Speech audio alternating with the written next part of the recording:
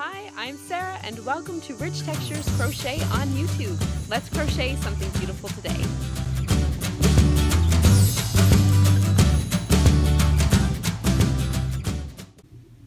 Hello everyone, I'm Sarah of Rich Textures Crochet and welcome. Today we are going to learn how to crochet some forked cluster stitches, which is a stitch that you see here, and it's made up of clustered puff stitches that are worked in chain 2 spaces in between each cluster stitch down below.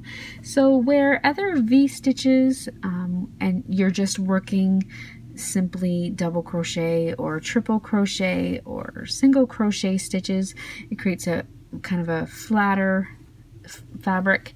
This fabric is a lot thicker, it has a little bit more texture, and it's quite fun to work up. So thank you so much for joining me today for the stitch tutorial on how to work the forked cluster stitch. Be sure to subscribe to my YouTube channel while you're here.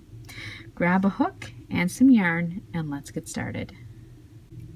Okay, so now for our forked cluster pattern today, what you're going to need to do is start by making your slip knot, and you're going to need a starting foundation chain with a multiple of 3 stitches plus 2. So any multiple of 3 stitches plus 2. Today for the tutorial I'm going to start by making a chain of 20 stitches. There's 5, 6, 7, 8, 9, 10, 11, 12, 13, 14, and 15,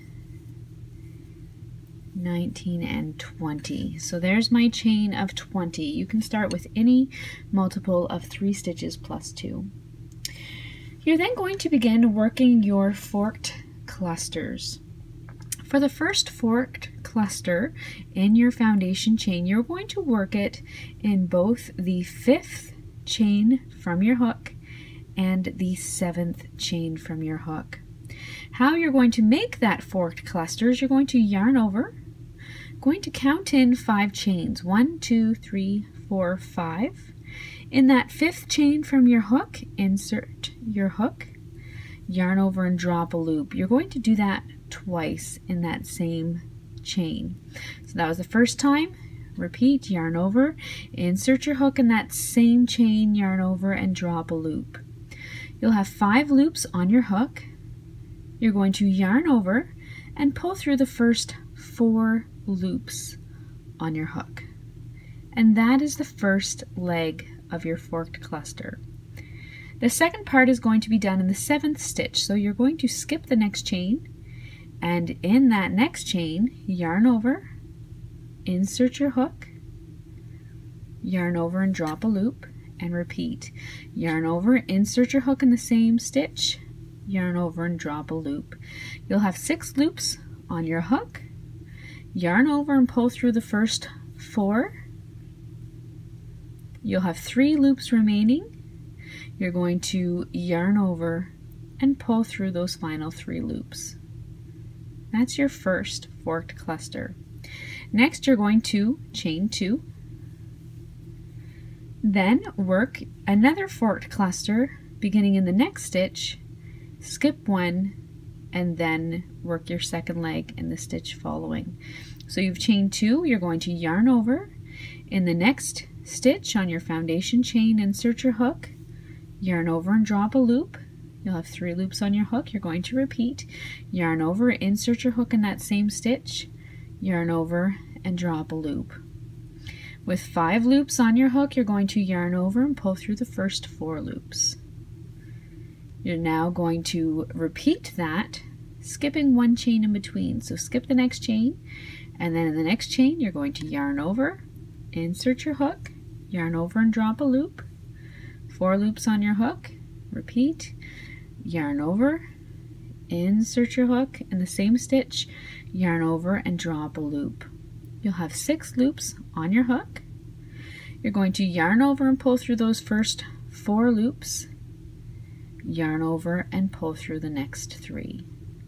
That's your second forked cluster. So you're going to now repeat that all the way across your foundation chain. Chain 2, work your next forked cluster beginning in the next stitch. So yarn over, insert your hook, draw up a loop twice, draw through the first 4 loops, complete the second leg. You're going to skip the next chain, then in the next one insert your hook,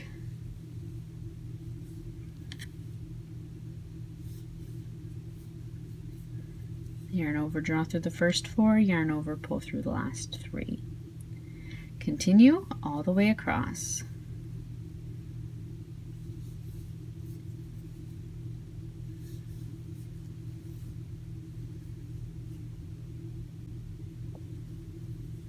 When you come to the final chain on your foundation chain, you are simply going to chain 1, and then you're going to double crochet in that final space.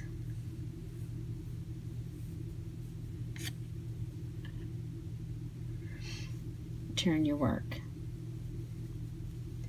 For row 2, you're going to begin by making a chain of 4.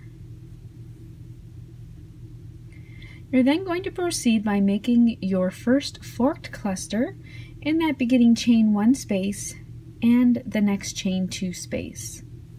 So to start your forked cluster, yarn over, insert your hook in that first chain 1 space, yarn over and drop a loop.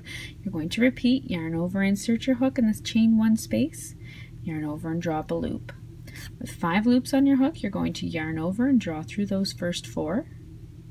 You'll have 2 loops remaining. You're going to complete the second leg of that cluster in the next chain 2 space.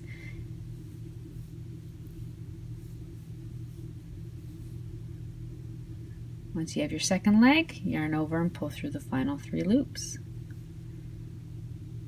Next, chain 2, and you're going to work another forked cluster, the first leg being in that same chain 2 space that you just finished working in, and the second leg being in the next chain 2 space.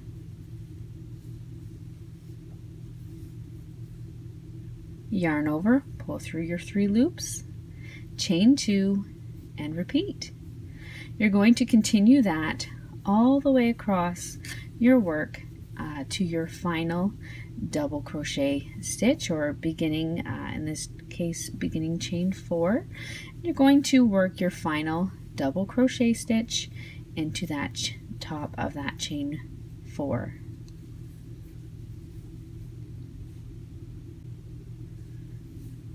I am just working my final forked cluster.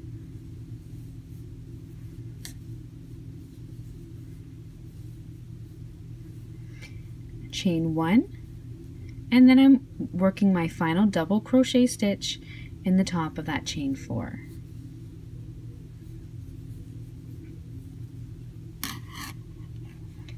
Now for the rest of this pattern, you're simply going to repeat that row 2, beginning with your chain 4, and turn your work.